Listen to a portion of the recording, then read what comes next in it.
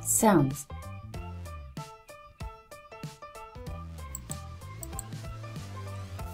How does sound travel? Sound is form of energy caused by vibrations of objects. Sound needs a medium to travel. This media can be gases like air, liquid like water, and solid like a wall. For example, when we beat a drum, the tight drum skin vibrates very fast up and down. The vibration from the drum skin forces the surrounding air molecules to vibrate.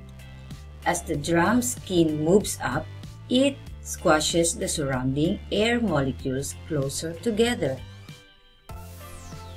When the drum skin moves down, the squashed air molecules squash their neighboring air molecules, which in turn squash their neighboring air molecules, and so on.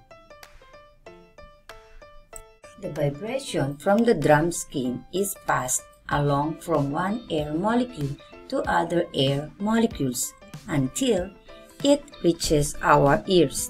The air molecules in our ears also vibrate, and our sense of hearing detects the vibrations. Then our brain perceives it as a sound. When we speak or sing, the vocal cord in our throat vibrates. The vibrations from our vocal cord pass to our surrounding air molecules and then to the air molecules in the ears of our friends.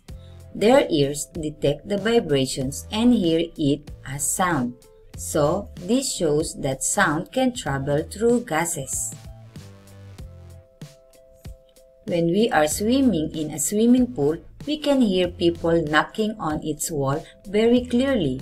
This is because the vibrations from the knocking of the wall pass to the water molecules in the swimming pool and then to our ears.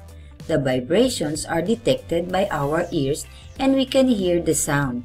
This proves that sound can travel through liquids too.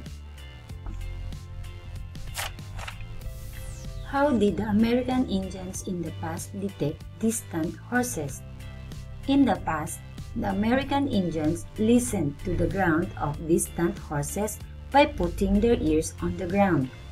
As the horses gallop, their hooves hit the ground and vibrate the molecules of the ground. The vibrations travel through the molecules of the ground and then reach the ears of the American Indians. This shows that sound can travel through solids. Pitch and loudness of sound. What makes sound so different from one another? In general, we can tell that two sounds are different by their pitch and loudness. Pitch is how low or high a sound is. It depends on the frequency of vibrations of the sound. The frequency of a sound is the number of vibrations in a second. Its unit is hertz. When the long free end of the ruler is flicked, the ruler vibrates up and down slowly. The number of vibrations made in a second is less and therefore it has a low frequency. The sounds we can hear from it has a low pitch. When the short free end of the ruler is flicked, the ruler vibrates up and down quickly. There are more vibrations made in second and it has a higher frequency.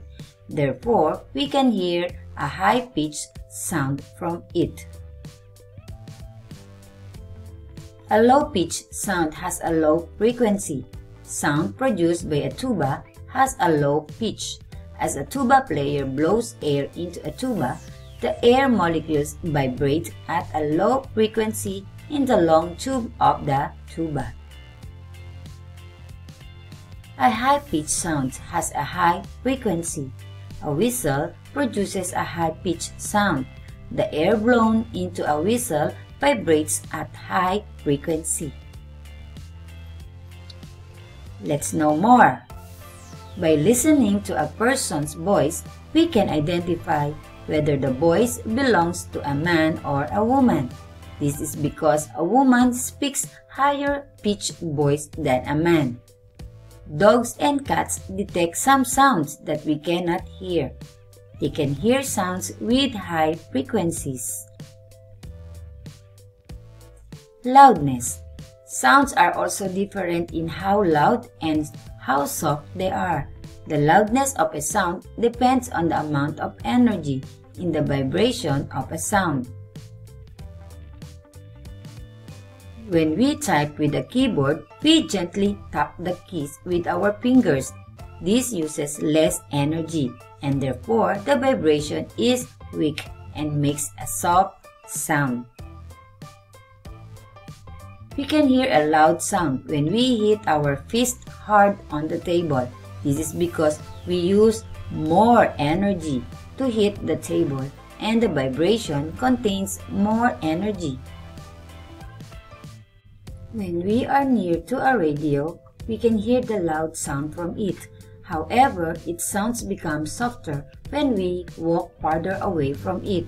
This is because when sound travels, some energy is used up to pass along the vibrations from the source to our ears. The amount of energy becomes less when the sound reaches our ears, and therefore we hear a softer sound. When we play any musical instruments, we are actually changing the pitch and the loudness of the sounds. This creates a huge range of sounds. By arranging these sounds in a proper sequence, music is produced. Let us examine a recorder. When we blow a recorder with all the holes open, a high-pitched sound is produced. Without pressing the holes, the column of air in it is shorter. Therefore, the air vibrates faster. What happens when we blow it with all the holes closed? When all the holes are closed, the column of air in it becomes longer. The air vibrates slower. This produces a low-pitched sound. Therefore, by closing certain holes and blowing with different strength, different sounds are produced, making beautiful music.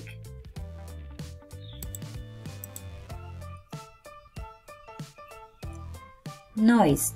Some sounds are pleasant, while others are unpleasant. Loud and unpleasant sounds are called noises. We can use a sound level meter to measure the loudness of a sound. The unit of loudness of a sound is decibel. The chart below shows the loudness of different sounds.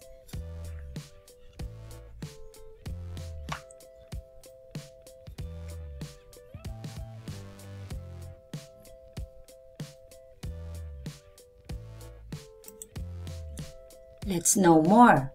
The world-famous decibel is named after a scientist, Alexander Graham Bell, the inventor of the telephone. It was first used in quantifying the audio levels in telephone circuits.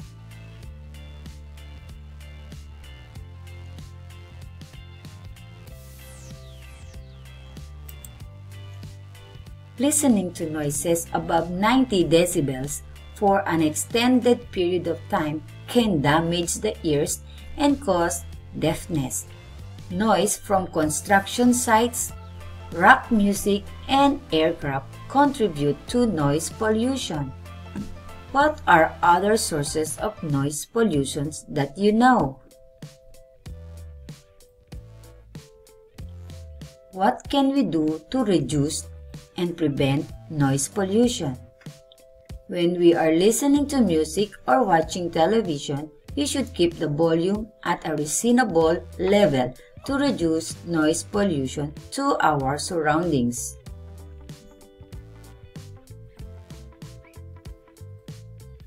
We must wear ear protectors when working with loud machines to protect our ears. We should also stay away from the sources of noise.